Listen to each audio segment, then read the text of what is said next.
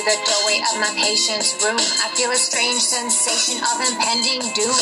My patient's not breathing, no pulse can be found, so I call a code blue and I put the bed down.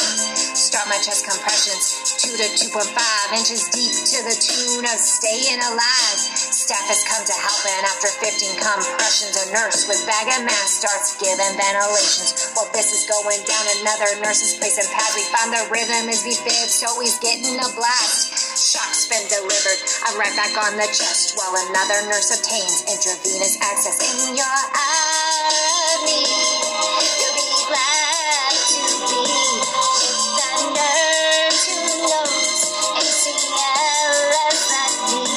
I don't hesitate, I'll never be afraid, 'cause Fresno State taught me the ACLS way.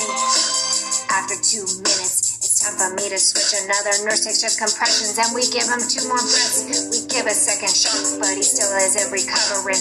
That's when you know it's time to get the epinephrine. 1 milligram is going right into the vein, and I know in 3 to 5 he might need it again.